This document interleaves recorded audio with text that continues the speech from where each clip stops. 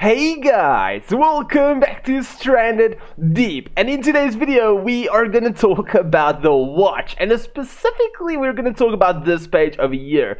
So yes, I am really late with this video. That's why I got myself a watch to remind me I gotta do this video. So the reason why I'm doing it is I just think that sometimes these symbols over here is a little bit unclear of what means what, and etc and etc. So I'm gonna go over them. I'm not gonna really worry about the rest. You guys should probably have figured it out now. So we're gonna move to the first one. We have got hunting, cooking, harvesting, physical, and crafting. So let's go to our first one.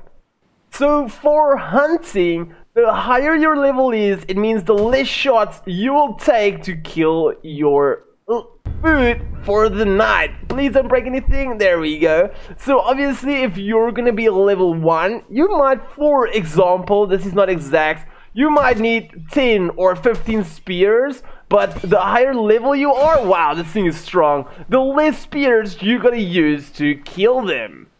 Moving over to the cooking part, which is the second one. Whenever you go and you start cooking, the higher level you are, the quicker, I just picked it up, the quicker it should cook. Oh yeah, I gotta start this up as well. Okay, oh gosh, hold up. There we go. 1, 2, 3, 4. That fire is full. We can go ahead and start it up. Yeah. So whenever you're a higher level, the quicker the meat will cook. So also there is another thing that has been bugging me a little bit, and I can't find any research regarding it, but maybe you guys can help me out with your personal opinion. So let's say I'm a level 1 cook and I go and cook myself a small seagull meat or whatever small meat.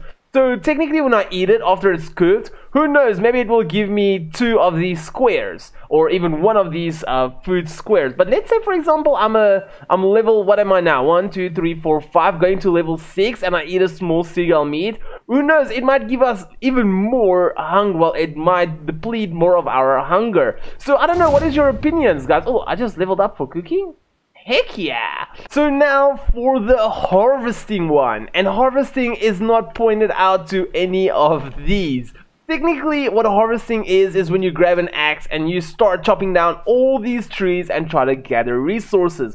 So the higher level you are, meaning that the faster you'll break down this tree, or maybe the little bit more of yucca fibrous leaves you'll get. For example, I used to get about 4 or 5 in the beginning, and now I get about 6. So that is definitely one of the reasons why you want your harvesting to be up as high as possible. And you can technically rank this up when you cut down trees, rocks, clay, scrap, and wood, and more. So let's move over to the next one, which is physical. So right there at the bottom, you guys can see my stamina. So whenever my person is a low level physical, it means the quicker that stamina will run out. Oh, where's my reefs?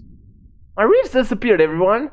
So the blue bar displaying there is my oxygen. The lower level physical I am, the quicker my oxygen bar is gonna run out. But obviously because I'm full, it's gonna take much longer. So being active, always running around, sprinting and swimming and holding your breath will definitely get your physical abilities up. So for the last and the final thing, it is crafting. I just pressed the wrong button. So technically in this game, when you start out, you can just craft minor things, such as you can craft a small house and etc. But you can't yet craft a gyrocopter, or you can't craft a antidote. So whenever you get poisoned in the beginning of the game, you can only craft an antidote when you're level 3. I mean, that is so dumb. But anyway, so yes, technically the higher craft skill or level you are, the more stuff you can craft. For example, I'm full, meaning that I can craft anything that this game provides us with. So yes guys, there we go. That's a quick rundown of everything you need to know about the watch, or well, the skill base of the watch. So if you guys did enjoy this video, make sure to drop a big like. If you've got any questions, please let me know in the comments below. If you would love to support the channel, hit the logo at the bottom right corner to subscribe. If you want to see a similar video, hit the icon on the left. If you want to see one of my most recent videos, hit the icon on the right, and I'll see all of you legends in my next video. But for now, peace out. Yeah, oh crap.